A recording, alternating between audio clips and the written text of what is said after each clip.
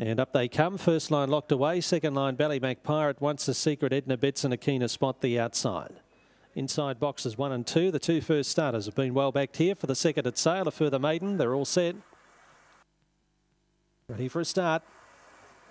Set to go, racing 2 and flying out was Ballymac Pirate, landed 3 parts in front, although Once a Secret at a Keener Spot have joined at early stages. Just getting back now to third, Ballymac Pirate first corner. Jaguar Jessie goes through on its outside.